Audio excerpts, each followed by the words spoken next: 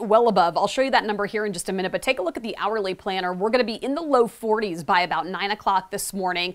We'll hit temps in the upper 50s by noon, and then right around the start of that Rockies game, by 2 o'clock, we're at around 65 degrees. It is going to be beautiful weather this afternoon, and you're right, well above normal. Normal high today is 58. The record high is 84.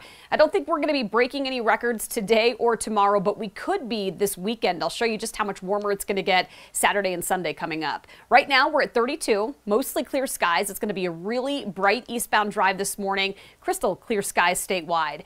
Allens Park right now you're at 33, Boulder 32, Centennial right now just below freezing. So it'll be mainly low 30s as you step out the door. Light jacket, heavy sweatshirt material this morning. Kids are going to want to wear shorts this next few days and they can. We're looking at sunny skies statewide and some really pretty weather. It's about to get really warm in the mountains too. Here in town we'll be again right around 52 degrees by about 11 o'clock, mid upper 50s by lunch, and then we'll hit highs right around 68 to near 70 degrees. Plenty of sunshine this afternoon, fairly calm winds. In fact, this is now sunburn weather. It can happen in the winter too, obviously skiing, but now time to start protecting yourself if you are going sleeveless. We're going to see by early tomorrow morning, mid 40s, a little cloud cover, a partly cloudy sky early tomorrow, but then even warmer in the afternoon. Highs will be right around 75 degrees between 4 and 5 o'clock. So a really warm couple of days ahead of us. And when it comes to potentially some record-breaking temperatures,